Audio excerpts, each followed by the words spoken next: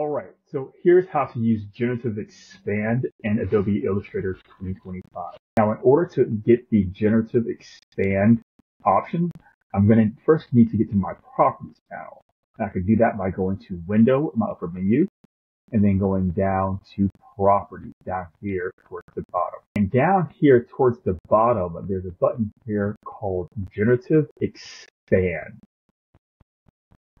And what happens now here is there are basically four corners or a few different corners where I can go ahead and expand the bounds. And I can pull that to the right if I wanted to go ahead and extend that angle.